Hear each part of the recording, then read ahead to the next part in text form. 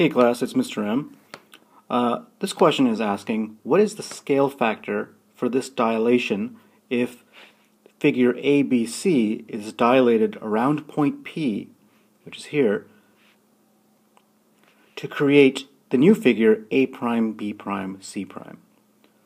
So since the figure is being dilated around a point that is not the origin, this problem becomes a little more difficult. And the best way to do this is to connect the dilation point with the vertices of the shape, like so.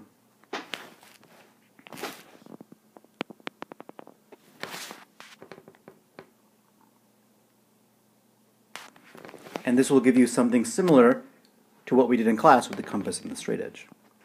So the question really becomes, what is the distance from the center of dilation to one of your vertices? For example, I'll choose point A. And what is the distance from the center of dilation to the corresponding vertex of the new shape, which is, for example, A prime? And we'll see in a minute why I chose these points, because they're a lot easier than, for example, using C. Well, from P to A is quite obviously just 2 units. And likewise, from P to A prime is 1, 2, 3, 4 units. So since A prime is the new shape, you find the scale factor by dividing the new by the old. So this would simply be 4 over 2, which simplifies to 2. And that is your scale factor. Now you'll notice PB and PB prime also have the same relationship.